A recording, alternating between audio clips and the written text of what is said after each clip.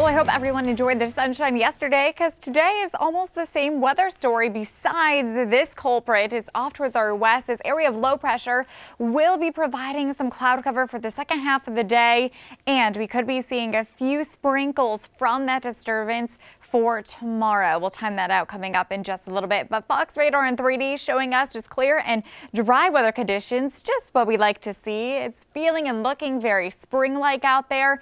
Temperatures starting out very comfortable this morning in the 40s and 50s for most, with the exception being Waynesville, currently at 38 degrees. We're at 54 in Greenville and Lawrence, 50 in Newberry, and 52 for our friends in Greenwood. So thanks to the sunshine today, it's going to be gorgeous. Temperatures will climb into the lower 60s for the upstate, holding on to the middle 50s for the mountains. It will be breezy at times in the mountains, especially as the winds will gust near 20 miles per hour. And then we're going to have to hold on because our temperatures are on that roller coaster ride once again. So seasonable for this time of year today.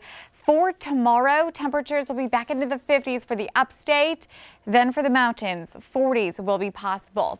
So for Saturday night into Sunday morning, temperatures will drop into the 20s and 30s. It's going to be very cold, but it's going to be short-lived as the warmer air will be pushing on in for a good majority of next week. I'll show you that coming up in the 7-day forecast. On Futurecast right now, as we fast forward the clock and stop it here at 4 p.m., increasing clouds, still seeing some peaks of sunshine. Once the sun sets tonight, we are going to be holding on to mostly cloudy sky conditions. Tomorrow morning into the early afternoon, we could see an area of drizzle, if not some light rain, especially across western sections of our viewing area.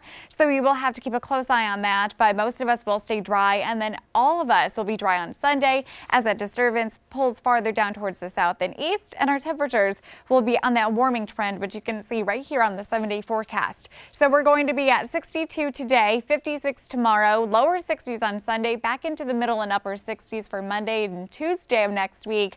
Then Wednesday and Thursday arrives, say hello to the sunshine, and temperatures will be in the 70s for the mountains. Sunny skies will hold for these next few days, with temperatures fluctuating in between the 50s and 40s up until Monday. That's when we'll be back into the 60s. I will send it to you.